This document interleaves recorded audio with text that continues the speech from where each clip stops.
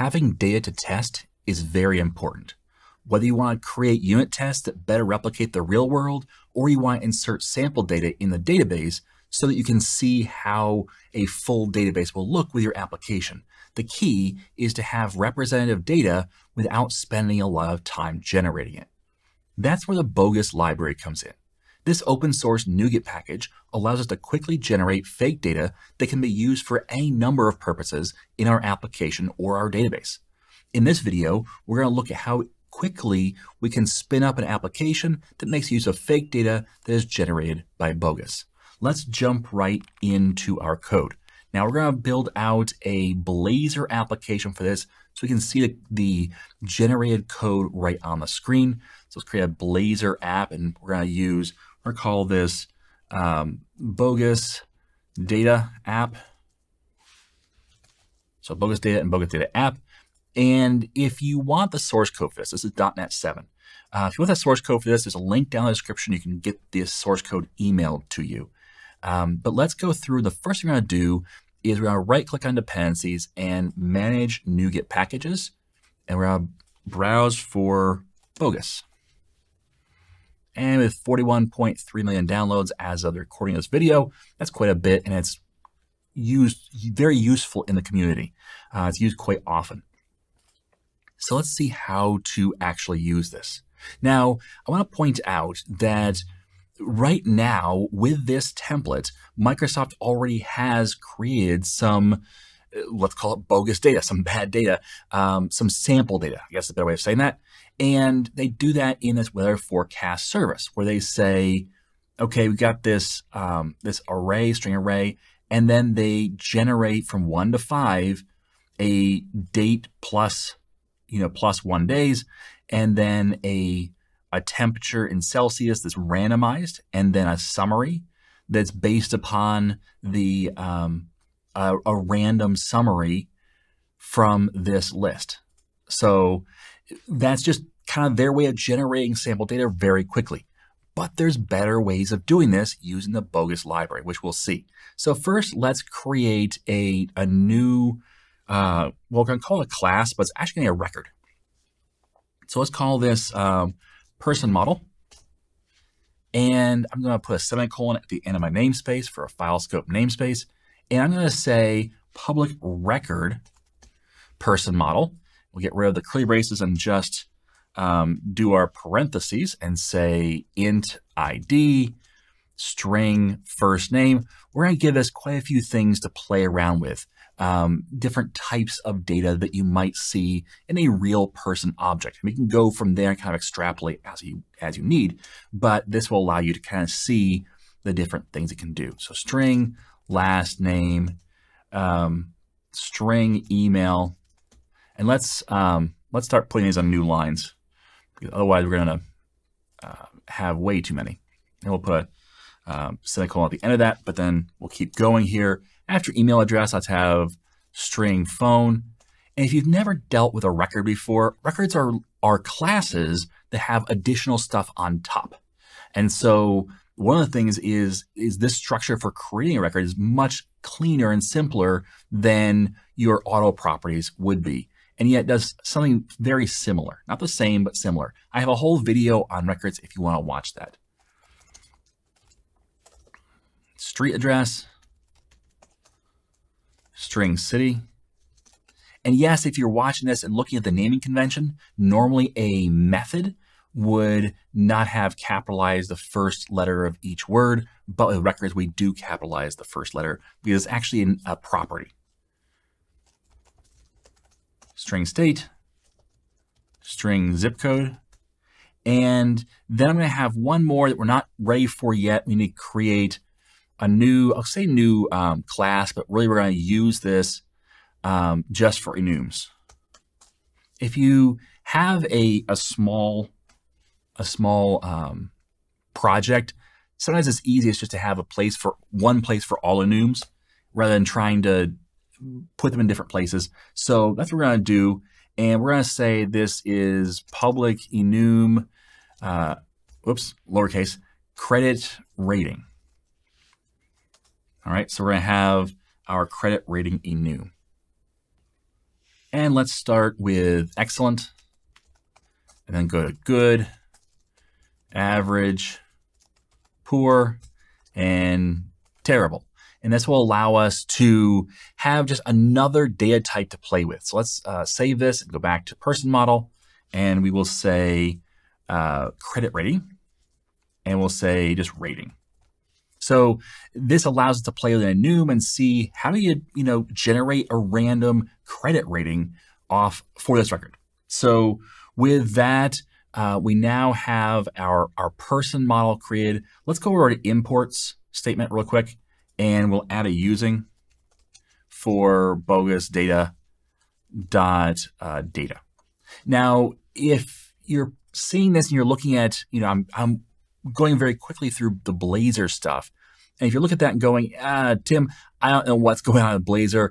I need to understand better about Blazor. I have a whole course on that. I also have videos here on YouTube introducing Blazor Server and Blazor WebAssembly and using Blazor quite a bit. But I also have a course, Blazor Server from start to finish. That'd be very helpful as well if you want to go to imtimcorey.com.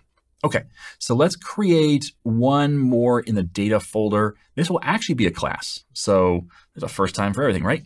Let's go with data generator. And this will generate our data for us. So let's put a semicolon here. And we do want to add a using directive for bogus here. And so we call this bogus data. So that's kind of probably stepped on a little bit of toes, just as far as your understanding. Sorry about that.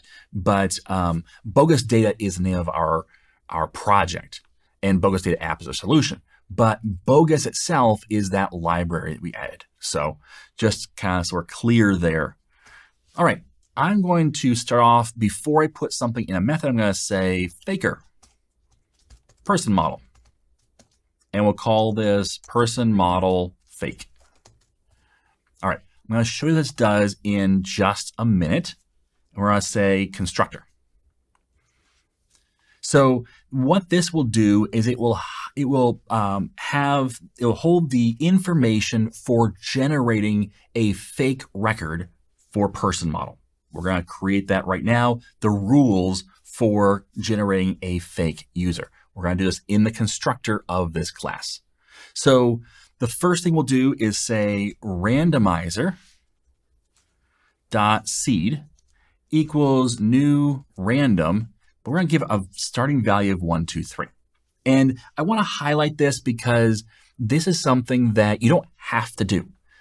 But because I am saying the seed value is this new random instance and I'm giving it a seed number, I can replicate the results.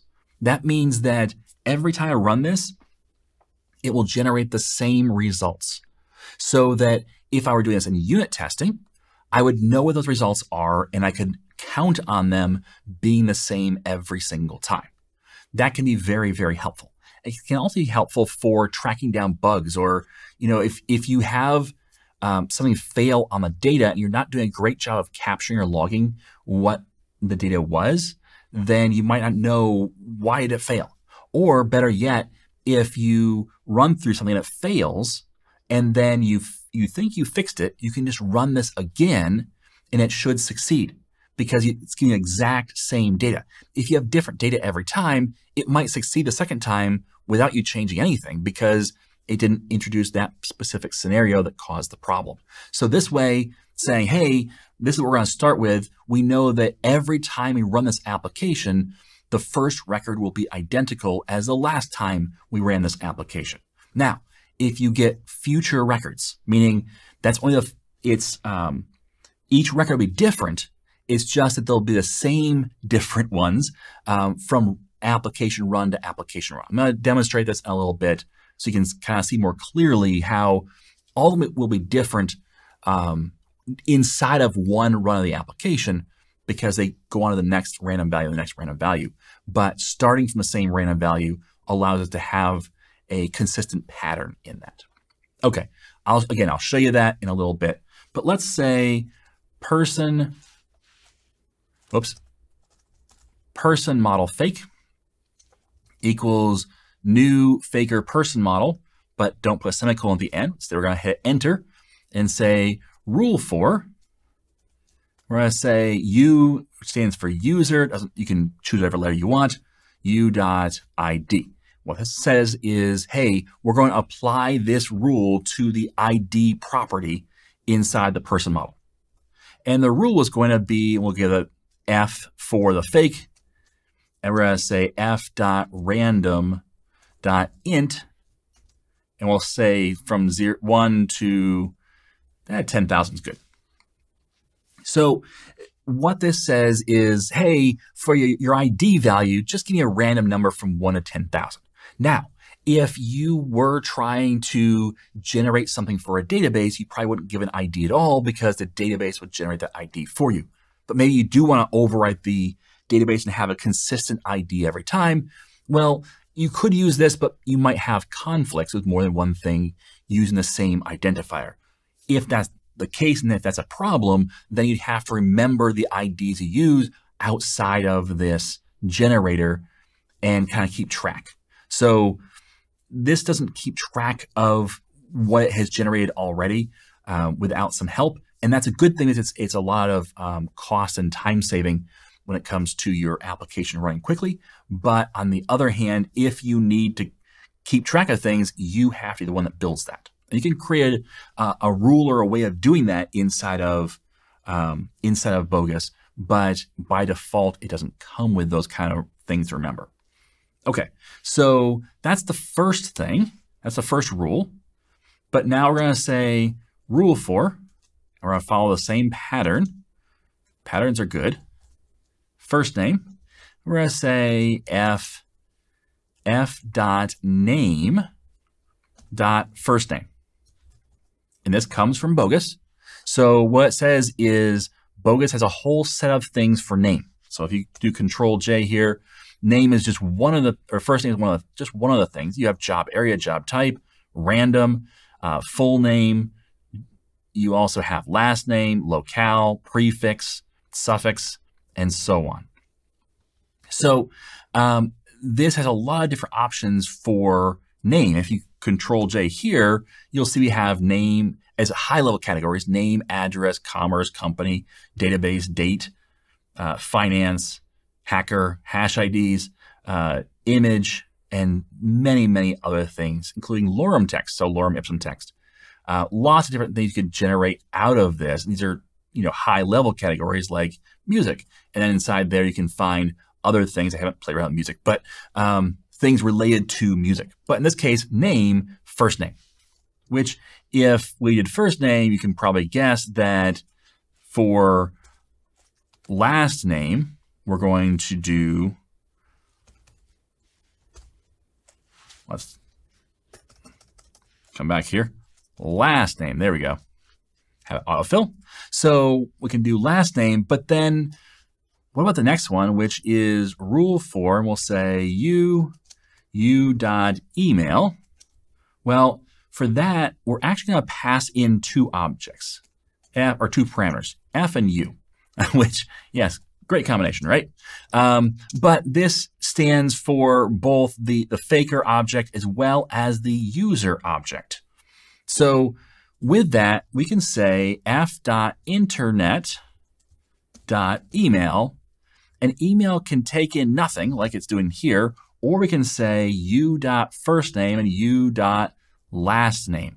And this will use the first name and last name in the email address. So it might say tim.corey at, I don't know, yahoo.com or gmail.com or whatever. So that allows us to generate a little bit more common types of email addresses instead of just random email addresses entirely. All right, next up, let's say rule for. And again, we're going to say u and the arrow key and u.phone. And we'll say f, and we'll say f.phone.phone number. And there's different ways you can format that. We're just going to say, hey, give me a phone number. Doesn't really matter for us. Just gives a phone number. And then another rule for u.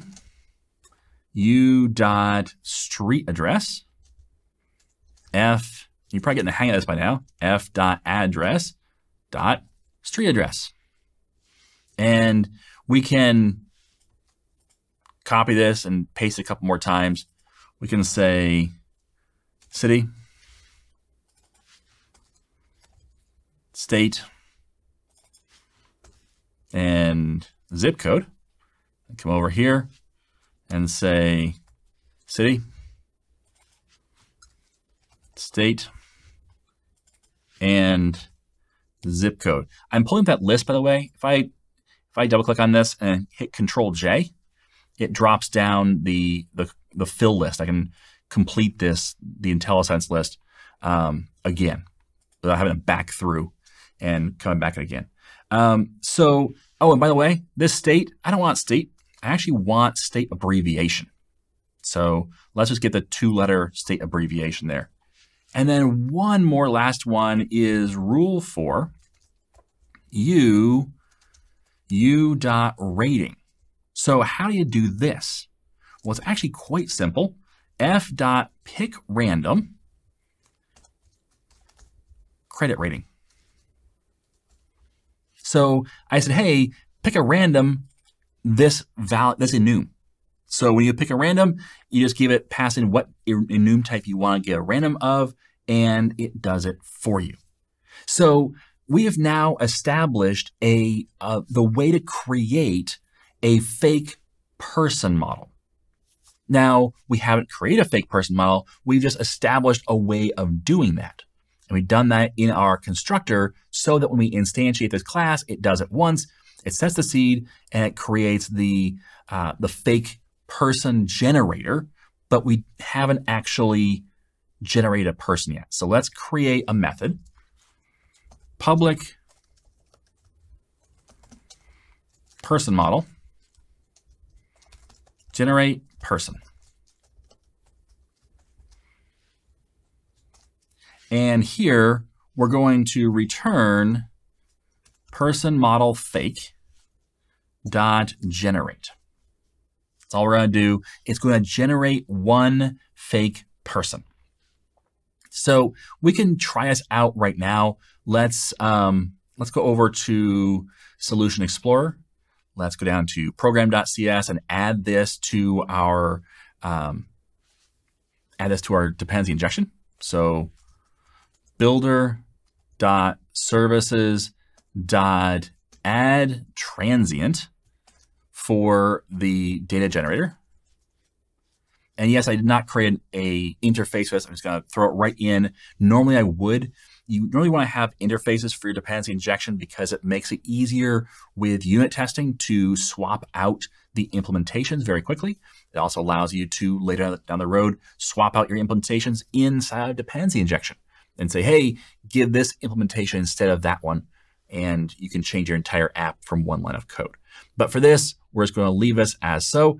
And let's come over to our pages and go to the index page. And let's inject, which uses dependency injection. Again, got a whole course on this as well as videos on YouTube.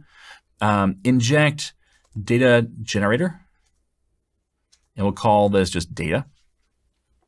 And then what we can do is let's get rid of the prompt here in this.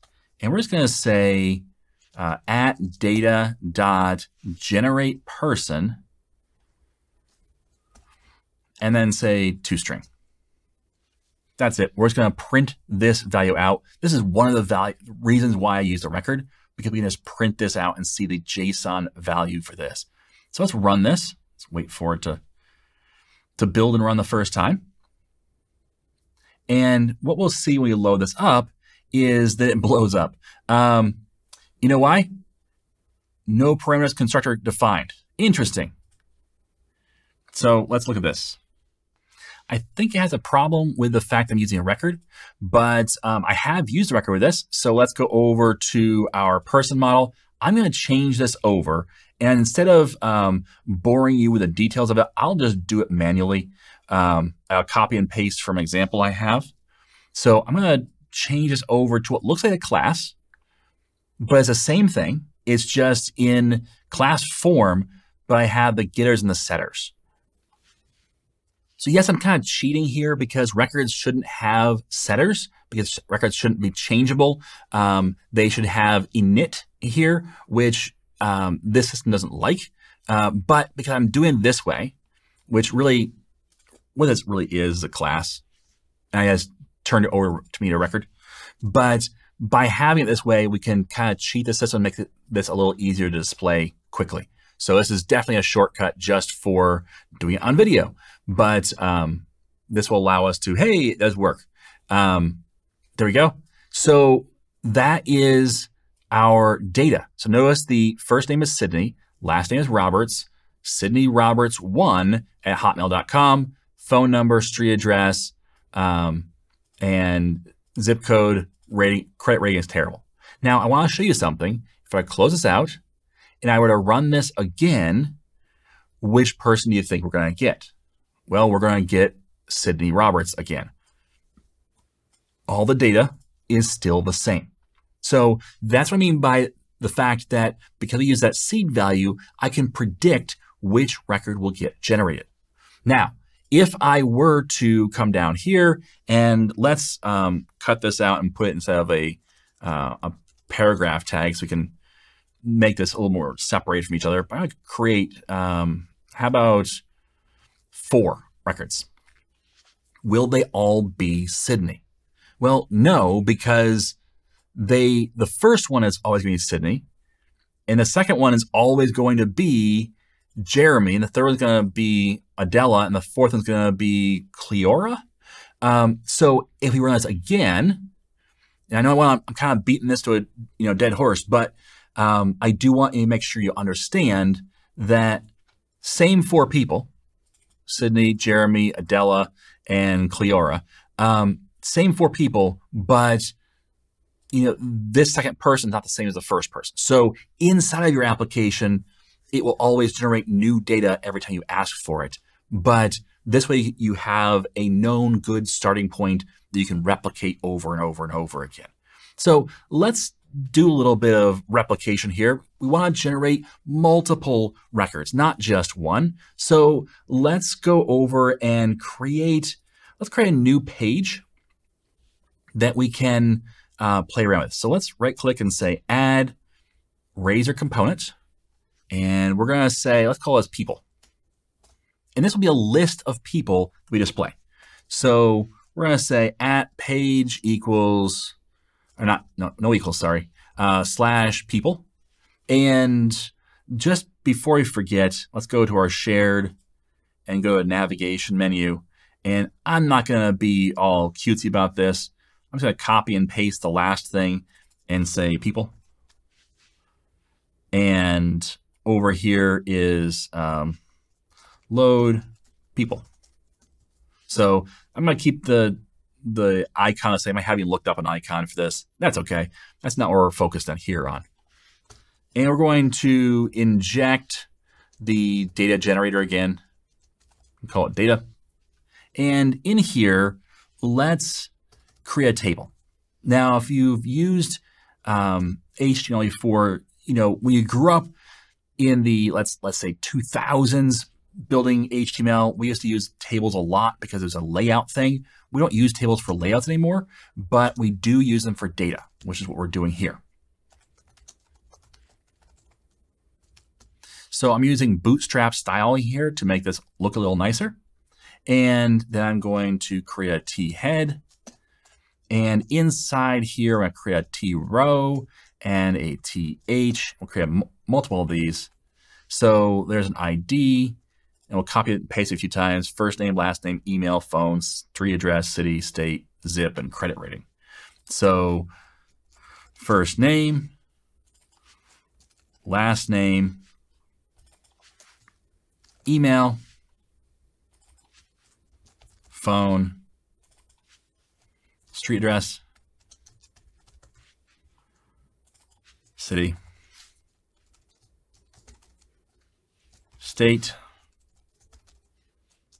zip code, and credit rating. Okay, so there is our our list of things we'll display. Now, I'll come back to well, let's go to T-body and just create just T-body. But we're going to come back to actually generating that. We have to come down to our code and actually have something to display. So list of person model people, if I can spell, equals new. And we're going to have a private void load data method. And in here, we're going to say var results equals data.generate person, like so. And then we're going to say people.add results. And then we'll create a button here. Type equals button. And the class equals btn dash outline. Let's go with outline primary. And then on click equals load data. And we're going to say load more data. And yes, the first time we run through this won't have any data, but again, demo, real quick. So we have now something to display. So let's come up here in our T-body and say @for each. And we're going to say var p in people. And inside here, for every person in the list, we're going to say tr, and then we'll say td, and we'll say @p.id. And again, we're going to copy this. First name, last name, email, phone, street address, city, state, zip, and rating. So first name, last name, email, phone, street address, city, state, zip code, and rating. So that's going to give us a record for every person in the list, which starts off as empty. So let's run this again, and we're going to see how we can push this button over and over again to generate these people. Now, I already have this loading, but let's go to our load people list and say load more. There's Sydney's first. Notice Sydney's first. Why is Sydney first again? Because Sydney was first up here. Well, when we ask for this data generator, it's a transient. So that means every time you ask for it, you get a new instance of it. So this page gets a different instance than this page does. So every time you click the button, we get one more person added to the list. Cool. And they're all different. And there's a lot of different random data in here in how it looks. However, this is not terribly efficient. There are better ways of doing this because right now what we're doing is saying, hey, run this generate person individually. There is a different way of doing this that is even better. Let's close out all this other stuff and go to our data generator. And down here, let's create a new method. Public IEnumerable of type person model. We'll say generate people. And in here, we're going to return person model fake dot generate forever. This is pretty cool. What does generate forever mean? It means just what it says it means. We're going to generate this thing forever. As long as you want to run it, we can run it, which is a little crazy to think about, but it does do so very, very efficiently. So right now we just have this var results equals generate person. We're going to change this to generate. Okay, it is there. Generate people. And I am going to say I'm going to limit this because you can just have it keep going and going and going and going. Every time you ask for the next value in the enum, it will give it to you. However, I'm going to say, let's take, and for sake of argument, let's just say 10. And this will just automatically generate for me 10 on the fly. And then we're going to get rid of this line here and say, for each, we're going to say var result in results. And we'll say people.add result.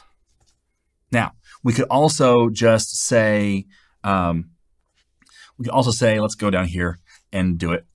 People.add range and say results. So these two things, this versus this, functionally the end result is the same. So we'll just clear out that, but just note that both, that's what it's doing, is it's adding this set. And again, I couldn't just say, hey, generate the people and then put the results in. I have to do this, take 10, otherwise it's going to run forever. But with 10, if we run this now, and we come over here and say load people, we say load more, it's loaded 10 for us, and 10 more, and 10 more, and now you have a lot of data added. And if you want to go crazy, you could say, hey, I don't want 10, I want 100 at a time. And you run this, and it's going to give you 100 people at a time.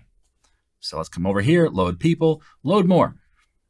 There's the first 100. And if you get to the end, no problem, load 100 more, and so on. You can generate as much data as you want. So this now has quite the list of data with just a couple of button clicks. You could just load whatever number you want that you know that you might be interested in, or you can keep going until a condition is met besides just the number. So this is how you can load data for display, for example. You could just say, hey, generate this much data. In fact, this is what Microsoft is doing with this weather forecast service, but doing so manually. Instead of doing this manually, we could have taken this over and generated it like we were doing for the person model. And even with a simple one, we could have done something like this, but had a couple of rules is all it need to generate the weather forecast data for us. We could generate it, instead of just 5, we could generate as many as you want, and even have more interesting ranges or more interesting data associated with that weather forecast. So there's a lot you can do there with generating this data and generating sets of data.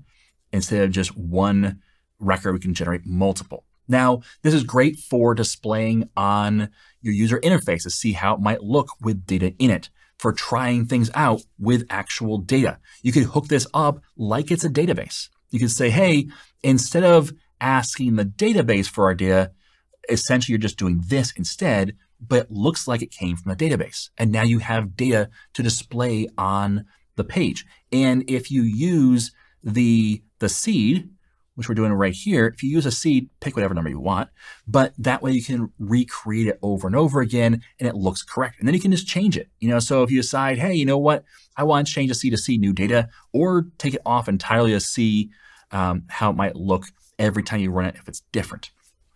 But that's one way to use this. Another way of using this is with unit testing. So you can, again, use, this is important here, to use the seed for unit testing. And then you can generate some fake data to run through your system to make sure that it correctly handles good and bad data. Data that's inside the range and outside the range of what's expected.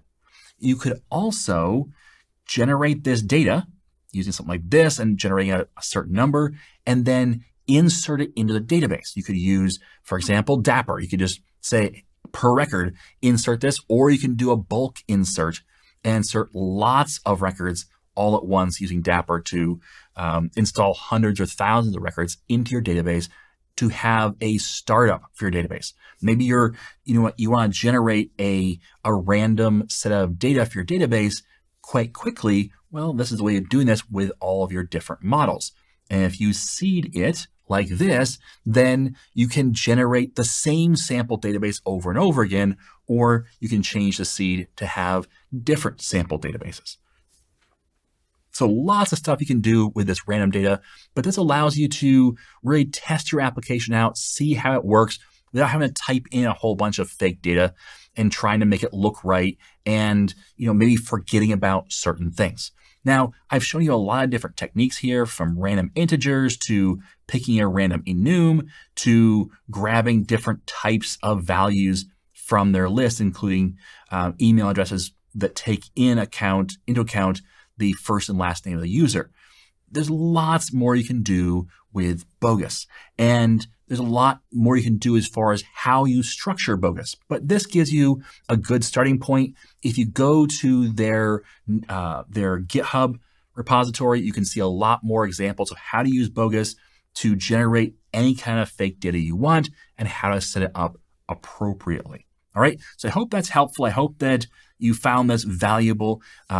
Let me know down in the comments what your thoughts are on Bogus, and if you've used it, what you use it for, and how you like to use it. Thanks for watching, and as always, I am Tim Corey.